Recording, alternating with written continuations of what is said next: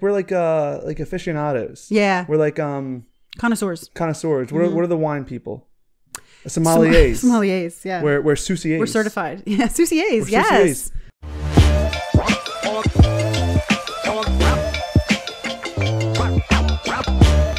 Hello and welcome back to the Croak and Crow podcast. I am Spencer Cardia. I am Evergreen. And this here is Frank looking gorgeous because him and I are going to the beach. Beach bound. Beach bound. Fun. Beach bash bound. Fun. You know what I was thinking of? And I spaced out for a second when I said Croak and Crow. I was out last night and there's a game called Croak and Crow. Croak and Crow? Croak and Crow. How funny. It's the big circle board. Okay. Then you like have to hit the little look like little checkers. Like Chinese checkers? Yeah, but like you have to get into the center circle. Is it a ball or is it a chip? No, it's like a disc, like a little disc? Like wooden tiddlywinks? Yeah, like a little wooden disc, and so you have to like put your two fingers. Croak and Crow. Croak and Crow. Fun. Croak and Crow playing Croak and Crow. The Croak and Crow version. You know how they have like the Eddie Monopoly, Bauer version. It could be our version. The Croak and Crow Croak and Crow. Yeah, I like it. What do you know? Well, Frank and I are going to the beach. Bye. Yep. Does he travel well? Yeah, actually. That's it. That's all I have to say about that. Okay. It's my last weekend of the summer. Why your last weekend? Because I start school next week. But start teaching. You'll still be on Earth, and there'll still be summers happening. No, Free. Summer proper. It's the last weekend of freedom. Yeah, that's for sure. Yeah. But, you start next week? Yeah. Some people have already started. It's true. I don't think anyone even knows. Do they? Announcement. I have an announcement. I am going back to school, but this time I'm not the student. I'm the teacher. The student becomes a teacher. Your true calling. Yes. I was supposed to be teaching kindergarten, but in my shadowing day, I was selected, and they say you need to teach preschool. I love it. And I said, is there even a teaching of the preschool? Of course there is nowadays. Yeah. Wow. Yeah. Oh yeah. When my oldest children, much older than you. Yeah. I went to put them in kindergarten, and I was like, who needs everything that comes before? Yeah. It's daycare until you get to kindergarten. It's not. Yeah. The other children were reading, writing. They knew the days of the week and the seasons and everything. And so my kids were like, because I didn't know. If anything, some would argue it's the hardest or the most important thing to teach, because you're teaching a child who's been at home for years how to enter school. By the end of the school year, they need to be ready to enter the prison of a school system. But so I started that next week. I'm excited. I know. You'll probably have lots of stories. Oh, I'm sure. I'm sure I'll have lots of stories, and I can practice my podcast talk with them. Because I always have a classroom looking at me. Oh my gosh! Hello and welcome back to Croak and Crow. Oh my gosh, that's really funny. Work on my future fans. Yeah, that's the thing. Get the one that we realize we can't get enough of the ones that have been around. Right. So we're thinking we're going to grow fans. Right. You know, when you grow a fan base. Yeah. We were going to legitimately be growing fans. We have a new fan, Prosper. Live long. Yeah. He saw our car driving. I wish they had a brother named Live Long, and then they're like, oh, you know those brothers? Which ones? Live Long and Prosper. Yeah. Oh, yeah. You could do that. Also, I see that you didn't put up Amy's channel. I couldn't find it. How dare you? So put it up today. Yeah. Okay. I'll put it up. Amy, it's right here. Okay. It's not because I don't know. I don't know Amy's channel. It's the name of it. Isn't it hard to find stuff? It gets flooded, and then you handle most of the YouTube online marketing. You're the tech whiz. Subscribers, yeah. Could not find anywhere to where the subscribers are. It's so hard. Hers might be on there because if you're not public, is that it? You don't even show up. Yeah, I don't know. It's not that friendly. It's very hard. Also, even when you know their name, you could type in and you still if you type in Croak and Crow, sometimes we don't come up. Yeah, it's very hard. So you can imagine Everything Shakes. It's there's not many other names like that. And then the Praying Couple cooking series. Right. It's first thing. Amy's is not. I think it's in Portuguese. It's a letter M and it goes across. Okay. Yeah. So Amy, sorry. What was I saying? I was talking. You said little fans, because we can't find real people. We're going to have children grow up. Yes. And we'll wait for them to get old enough. So this is my last week of the summer, but I'm excited. I'm excited to start teaching. So am I. I love new things, and it's really good for your brain. And good for the brand. Not that I'm doing it for the brand, but children are important. Yeah. And I think just it being in a position of being around children gives you a good outlook on life. It really does. And I'm not going to have any children, so that's what I was just going to say. It's very hard to be a parent, and it's for so many reasons, so many challenges. But the benefit of being a parent is what we always talk about, the God and us relationship. You can see it so much, and you just think, if I love my child this much, imagine how much God loves me. Yes. And if you don't have children, another way to do it is to work with children. Yeah. No, I often say that when people say like the most important things in life, and a lot of it will be marriage and children. Yeah. And my personal belief is because that is for a lot of people the first time they have truly selfless love. Right. Like, not because it's a baby. You're not asking for anything in return. Right. And so, maybe who knows? Maybe I'll be the next Fred Rogers. I think you already are. Wow. Whoa. No, I'm his evil little brother that you never heard about. I wonder, did he have siblings? I don't know. That'd be very interesting. Some bitter sibling out there. Yeah. Like, you didn't know Fred, believe me. Yeah, like a real cynic. And it's like at Thanksgiving, it's like, oh, what? No, because we talked about this before, that there always is like an evil sibling. Remember, like Bill Clinton had his brother, and I forget who we're talking about. Sylvester Stallone. There's always like this like loose cannon of a sibling. Yeah. Oh my gosh, that's so funny. we're gonna have to look into that. Yeah. But anyway, it's Friday. Beautiful day in August. Mm-hmm. Oh, you know what? This is what I want to talk about. Okay. It's National Photo Day. Photograph. Photo. Or phonograph. Forget it. Got that out. Photo. And I was talking to an old guy yesterday. He's actually one of my favorite park customers. Oh, he's a customer. Well, yeah. He stops by, goes for walks. He's this like older South Philly guy. Very nice. And so he came in, we were talking about, he had walked in because normally outside, and I was like learning German on like the Duolingo. Yeah. And he was like, got to talking, and then he was saying back in the 70s when he graduated college, he went backpacking through Europe, and he was saying how great of an experience it was, and like it made him more of a well-rounded person than he is today. But he's like, back then I didn't take any photos. And I was thinking about it, and I'm like, are photos good or bad? What's better, like to capture a moment to share with others, or like? And I'm not saying all photos are bad, but do you think there is a separate experience to just have that in you, have it as a memory? There's a spectrum. It's a spectrum, and it's a preference. Photos are great, and people love photos, but on the other hand, sometimes your mind's eye makes it way better than the photo. Yeah. And also, you could have the bad experiences like I've had where I lost photos. So I feel like nowadays though, there's a lot of ways to hold on to photos. Really? I think it's worse now. Yeah. I know. I was thinking that like so many of my photos are just on things, right? Yeah. Like Instagram or my iCloud. I know. It's some company. No, I definitely think it's a spectrum. Like you could even lose it. Instagram could stay in business and God forbid, your account gets hacked.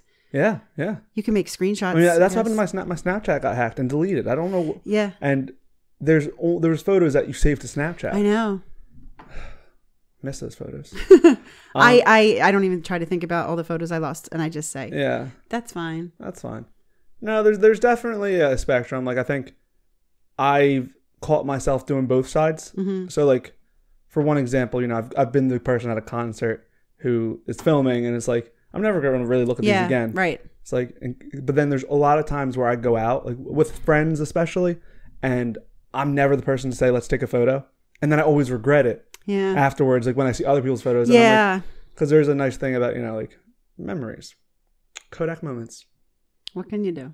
What can you do? You do or you don't. Unless you're Native American and you feel like it's taking a piece of your soul. I would like to have someone follow me around and take photos. I would love that. Yeah. That's easier. Yeah. People are like, oh no, paparazzi. Yeah, paparazzi. That's awesome. Yeah. Document me every time you see me, and there you go. No, I definitely agree with that. I would like to hire one for a party. you're one of the guests. You're going to circulate and take pictures because, it's like clink, clink, clink. Yeah. And I feel like that'd be better, right? Like I think even on like low scale parties, like, I'm gonna start hiring them for house parties. No, for sure. And when I say have him there or she, I'm not saying do not pose people. Like, you just are going to be in the background and you're going to little candid photos, candid camera. Yeah. Or even if even if they're there, it's like you turn. Yeah. If someone says who's the guy taking photos, I'm going to say I hired them, but you know what? Actually, don't pose us. You know what's funny? And Sierra can vouch for this. And here's a photo of Sierra. I just know it's a good one. She gets really mad because you choose the least fortunate ones. I am blind to them looking bad. I don't think that's nice of you to say. Yeah, but I don't believe I don't think I've ever seen a bad photo of her. Listen, I didn't either, but you are picking these on purpose. Okay. We were at a party of one of her friends and who was a photographer, but had their photographer friend actually do what we're saying. Oh, really? And it was awesome. And it was like with like a nice camera and stuff. And so like there was photos of just me like on a couch talking to some baddie. Yeah, I love it. And yeah, it was like I wonder if they're somewhere, but our other friend. Now on National Photo Day, one thing we didn't say is it gives photographers more value. Yes. Like, I think like photography is definitely a very it's an art that I feel like is not appreciated that much because everyone can take photos. Right. Like it's like if everyone drew on a daily basis. Right. You would like, oh, well, you do the same thing as me to an artist. And it's like, well, it's a little bit different. Yeah. Photographers are the same way. It's like an art you can take years to master and you see the difference. Yeah. So you be getting jobs to photographers. Yeah. I was going to say that Avalon has an idea for a project, which she never does. But whenever she sees construction workers not doing construction, she wants to have 90% of the time. She wants to have a serious because it's just so much more like they're eating. They're usually like picnicking. They never just eat normally or whatever. But the weird thing is, unless you have like a nice big camera and you look photography, doing the phone, sometimes people think you're like a weirdo. Yeah, I'm so self-conscious about that. Like. There's a lot of times I just hold my phone up and I'm like, I hope they don't think I'm taking the photo. I know. And my case is bright orange, so it's really noticeable. Okay. Did you ever accidentally take a photo with the sound on? Yes. As a matter of fact, I was doing something and people were close by and I didn't take a photo, but I think I took a screenshot. And it made the sound and both the people looked up at me and I'm like, it was a screenshot. It was a screenshot. Because I don't have sound on my real camera. Yeah. Yeah, no, I was just I forget where I was, but no, you know what? This time it wasn't. I didn't take the photo. I did. It was a flash. Oh yeah. And it's like that. Okay, I remember exactly. Flash? I remember. No, I'll tell you what it was. It wasn't the flash. Two different stories. Okay. It was a Snapchat selfie, but I hold my phone up and it's like cha-ching, and then there's like these two girls right in front of me, and I'm like, this is me. And I know. They're like, why are you showing me you? This just got weirder. That could be a different trick. Yeah. Oh, I wasn't taking a picture of you, but here's a picture of me. Keep it. Your phone? Yeah. I just airdropped it to you. All right, let's go. All right, guys. It is Friday, and so obviously we're being silly because it's a silly day. It's Dr. Seuss Friday. Yeah. I didn't hit a button, did I? No. Man, I love Dr. Seuss. He's great. He's the best. Did he have a sibling? Did he have a crazy brother? I wonder. A jealous brother. Yeah, we should make a compilation of siblings. Like, famous siblings. Siblings to famous people. Famous siblings sounds like Jake Gyllenhaal has Maggie. Maggie Gyllenhaal. All right, guys. So Dr. Seuss Friday, we read a Dr. Seuss book. Yeah. And we get significance out of it. We do. It's inside of these little rhymes and characters like the Cat in the Hat. Mm-hmm.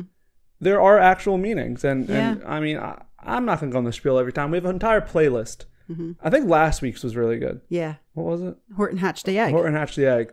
But we're reading a book today that I never even knew was a thing. The Hat in the Hat comes back. The cat.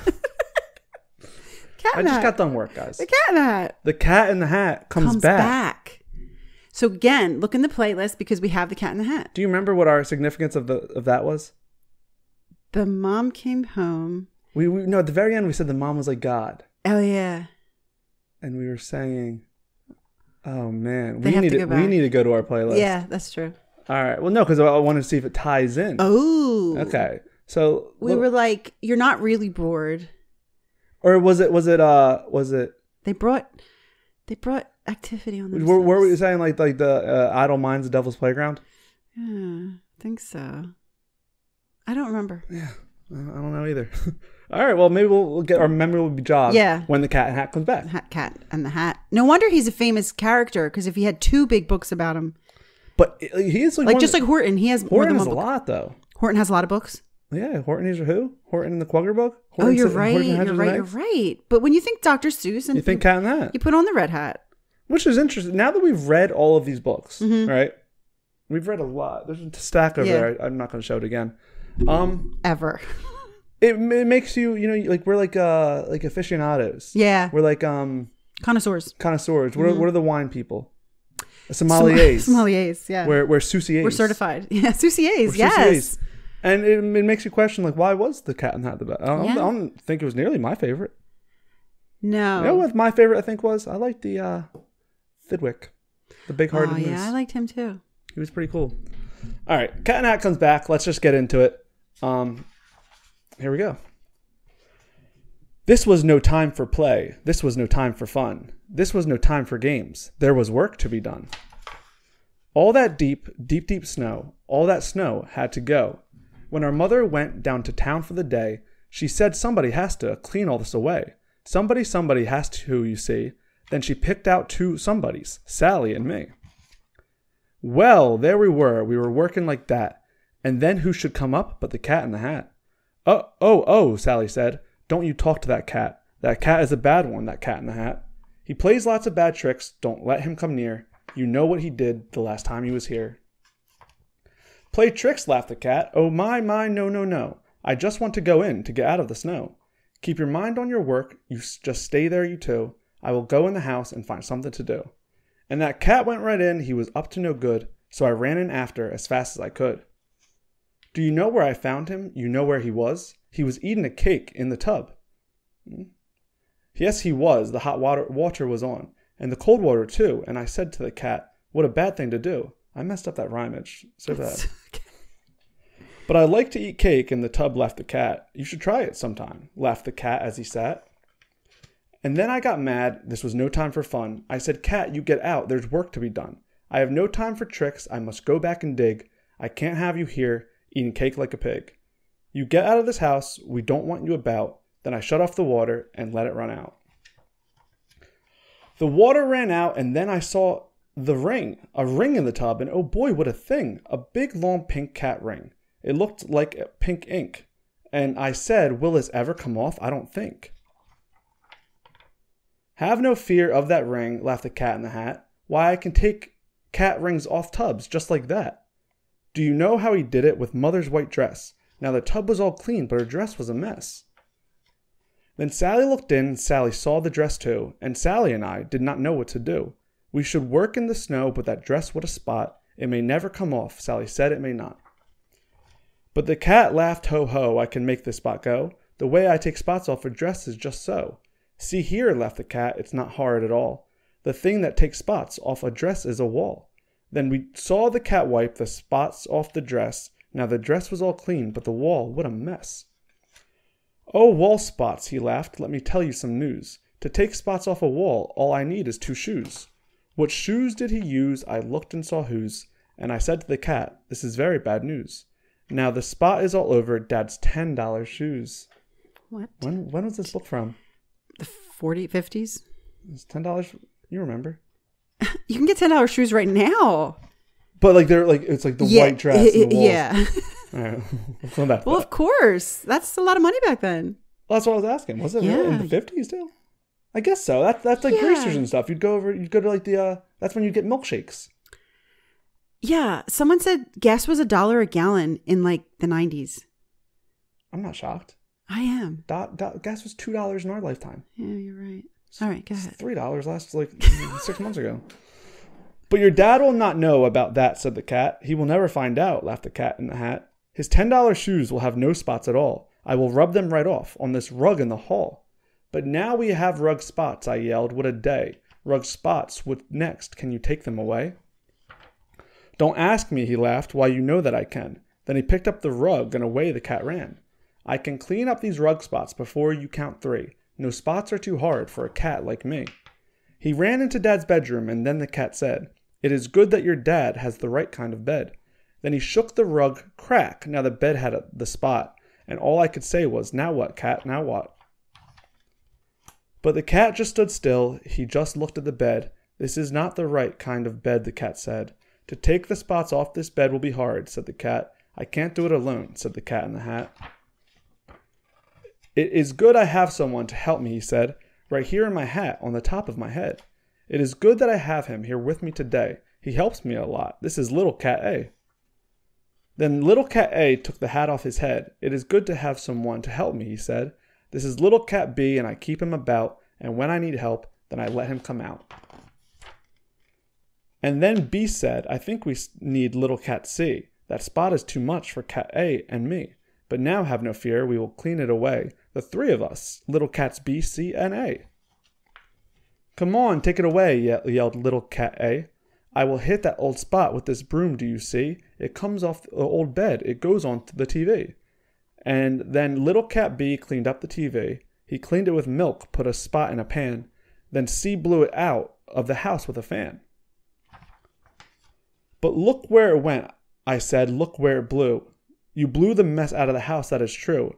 But now you made snow spots. You can't let them stay. Let us think about that now, said C, B, and A. With some help we can do it, said little cat C. Then pop on his head we saw little cat D. Then pop, pop, pop, little cats E, F, and G. We will clean up that snow if it takes us all day. If it takes us all night, we will clean it away, said little cats G, F, E, D, C, B, A. They ran out of the house then, and we ran out too, and the big cat laughed. Now you'll see something new. My cats are all clever, my cats are good shots. My cats have good guns, they will kill all those spots. But this does not look very clever to me. Kill snow spots with a pop gun? That could not be. All this does is make more spots. We yelled at the cat. Your cats are no good. Put them back in your hat. Take your little cats G, F, E, D, C, B, A. Put them back in your hat and you take them away. Oh no, said the cat. All they need is more help. Help is all that they need, so keep still and don't yelp. Then little cat G took the hat off his head. I have little cat H here to help us, he said. Little cats H, I, J, K, L, and M. Both our work is so hard, we must have more than them. But our work is so hard, we must have more than them. We need little cat N, we need O, we need P. We need little cats Q, R, S, T, U, and V. Come on, kill their spots, kill the mess, yelled the cats, and they jumped at the snow with long rakes and red bats. They put it in pails and they made high pink hills, pink snowmen, pink snowballs, and little pink pills. Oh, the things that they did, and they did them so hard. It was all one big spot now, all over the yard. But the big cat stood there, and he said, this is good. This is what they should do, and I knew that they would. With a little more help, all the work will be done. They need one more cat, and I know just the one. Look close in my hand, I have little cat V. On his heads are cat W, X, Y, and Z. Z is too small, you see, so don't try. You cannot, but Z is the cat who will clean up the spot. Now here is the Z you can't see, said the cat, and I bet you can't guess what he has in his hat. He has something called Voom. Voom is so hard to get, you never saw anything like it, I bet. Why, Vroom cleans up anything, clean as can be. Then he yelled, take your hat off now, cat little Z. Take the Vroom off your head, make it clean up the snow. Hurry, you little cat, 1, 2, 3, go. Then the Vroom, it went vroom, and oh boy, what a vroom. Now don't ask me what Vroom is, I never will know. But boy, let me tell you, it does clean up snow. So you see, laughed the cat, now your snow is all white. Now your work is all done, now your house is all right. And you know where my little cats are, said the cat? That Vroom blew my little cats back in the hat. And so if you ever have spots now and then, I will be very happy to come here again. With little cats A, B, C, D, E, F, G, H, I, J, K, L, M, N, O, P, and Q, R, S, T, and cat U and cat V, and little cats W, X, Y, and Z. Yay! Yes. Love it. Love it. And I loved cat V. Because that's who Kat Von D. It's interesting because it's like, should I stop talking? Oh, it's interesting because Cat in the Hat kind of makes sense now, because is that where all the cats in the hats originate, in a hat? He's a cat in a hat, but is it also the cats that are inside of the hat? Oh, he's a cat in a hat. Yeah, but all these cats are in the hat. They've come out of the hat. Did he originally come out of the hat? It actually makes more sense. Because you're not in a hat, you're wearing a hat. I know, that's what I was thinking. Your cat under a hat, or you know. You're a cat in a hat. Just looking at the first book. All right, well, what do you have to say about it? I have to say that I found it to be all about distraction. Like from the very beginning, they were distracted, and then they just kept getting distracted. Yeah, well, I'm like sort of remembering. That's why I got the book, but I realized that would take too much time. It's too much, but we can. The first one we did talk about that idle mind. Okay. And we were saying that's sort of what the cat represented, was your mind being filled and you getting off track. Right. And then like trying to wrangle with your mind again. Right. And so that's sort of like the first one they were bored. This one they were working. Like, yeah, well, they were presented with a huge chore. Yes. Mom's like, do it. Yeah. You know, and then it's like, it wasn't, I don't think they were like so excited to be doing it. It was we have to do this. Yeah. So, I think he always shows up when, you know, there are times where your mind would wander. Right. Yeah. And it's like, what's filling you're that willing space? You're willing to be distracted. It's that distraction. And, even before these books, I often compare the house to your mind. Yes. And like, you know, you want a clutter-free mind. Right. You know, to make you feel better. You want a place you're comfortable in, be comfortable in your mind. That's your like safe space. And we can talk about the more nitty-gritty, but I think kind of an interesting thing is it was getting so out of hand that what happened, all the paint went outside. Yeah. Right? Like when it literally was covered the entire house. Right. The next thing it blew out and covered all the snow. Yeah. And your environment. That sort of happens with our mind, right? Yeah. Like it's like that is the problem of like letting your mind get out of hand, because it will present itself then in actions or in like you actually doing something. Right. It could even think about that it could go with the pollution podcast of Wednesday. Yeah. So my thing is I had it ready to go to talk about it of, you know, it's like that distractions and the multiplying of it, right? That's what I was thinking. And it just kept creating more problems. Creating more problems. And it's like bringing in more people to make solutions. Yeah. And it's like if they just stopped or like just were okay with the first mess, you can clean it. But it was that boom, boom, boom, never stopping until Vroom came in. Okay.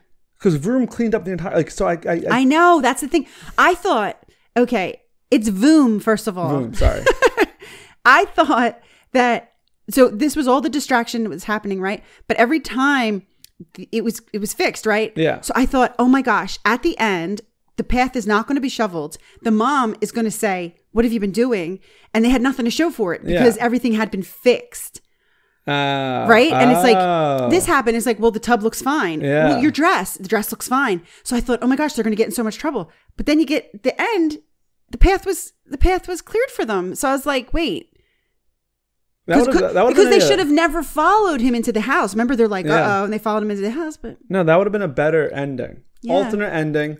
Maybe the cat comes back again. Yeah, alternate ending would have been that, because it would have made a lot of sense, right? Because like your mind gets distracted, compounding, and then you trying to wrestle with your own internal, and then you don't do what you originally were supposed to do. Right. Or like any kind of distraction that's not good. And then it's like you realize you didn't get any of the work you needed done. But the only other thing I thought in after I found that the path was shoveled was I thought, oh, did their imagination allow them to do a terribly boring, hard task? Like, were they thinking the whole? No, because they were stressed. Because they weren't happy. Running around. They weren't happy. No. Yeah. Or maybe like, you know what? I'll compare it to in the last minute. Okay. Maybe this is something. Okay. Is the getting really in your head and worked up about unnecessary problems. Right. Because when it was going to work itself out anyway. It's going to work itself out. Okay, okay. Because they never like created a mess and they never fixed anything. No. It was all... You're right. It was all this like... Anxiety for no reason. Stress out and it's like you compound it. But then this is going to happen. And it's like, in the end, if they had... You're right. If they had never gone in the house... Right.